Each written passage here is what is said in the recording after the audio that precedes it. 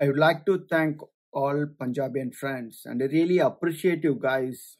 You guys really understood the consequence of the agriculture law 2020. It's going to affect the whole country, but just you guys really realized it that this law is going to acquire all our farming land from the farmers, and the corporate is going to acquire and do the farming, and they're going to rule us in terms of what we are going to cultivate and what we wanted to eat.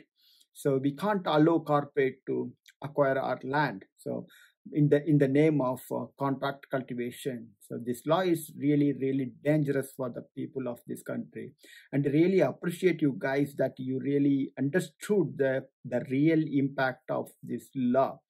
When I compare with other states, I think you guys really doing good, and we are Tamil that we understood too, and we are going to support you guys and stand with you guys. So it's really the good movement that you started, and the entire people of that state that they are marching against this law and towards to Delhi to protest against this law to be revoked back. And I really appreciate you guys once again. Thank you very much, and heads off you guys, and to agitate against this law.